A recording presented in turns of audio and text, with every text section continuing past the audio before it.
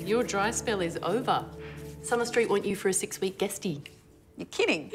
I didn't even do an audition. They specifically asked for you. Far out. Did they see me in the Crucible?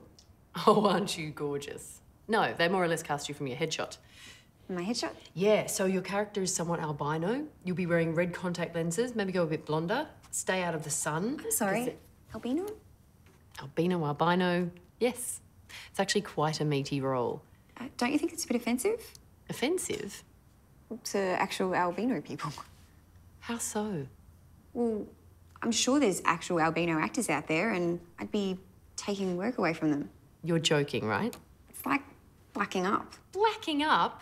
Would you rather albinos weren't represented on TV at all? You'd be giving them a voice. Look, I just don't want to be known as that albino actor when I'm not an albino. Don't you think that's a bit offensive to albinos? Look, I'm just not comfortable with it. And Kate Blanchett never had to white up for Summer Street, so why should I? No, she was too busy doing Tim Tam commercials.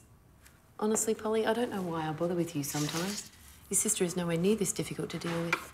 Well, give it to her then.